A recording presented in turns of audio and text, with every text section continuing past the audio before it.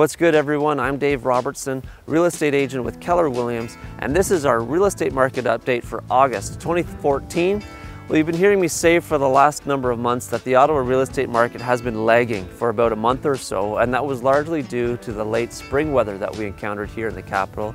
Well, the month of July, we made up some of that lost ground. We had a very strong month. We had a total of 1,445 homes transacted over the multiple listing service, and that is an increase of over 8% as compared to July 2013. And if we look at year-over-year numbers, we're about on par with total units sold 2013 compared to 2014. In fact, July was such a strong month that it was the second highest on record for the Ottawa Real Estate Board. It's second only to July 2009. So we did get through some of that extra inventory, but the reality is there is a lot of homes still for sale. There's a lot of inventory still in the market. May and June were huge months for new listings, and the sales simply can't keep up with that level of new listings. So if we look at number of units sold over number of units listed for the last little while, we're still hanging around 40%, or 2 in 5. 2 in 5 homes result in a positive sale.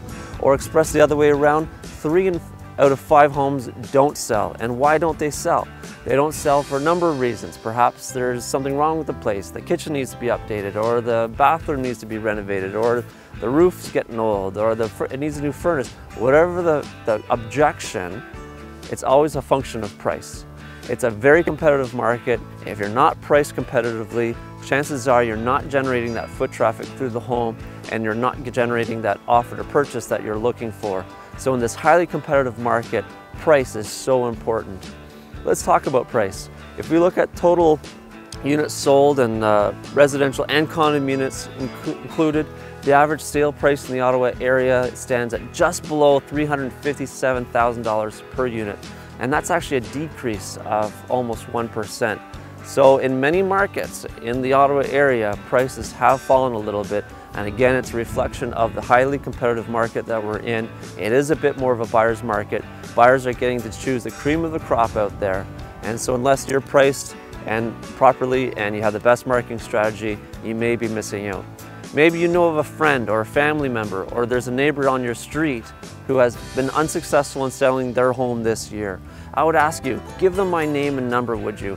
And I would be happy to sit down with them. We'll review why hasn't their home sold. We'll create a plan on what can we do to present the home in the best way possible and ultimately generate that offer to purchase. We want to sell their home for the most amount of money in the least amount of time.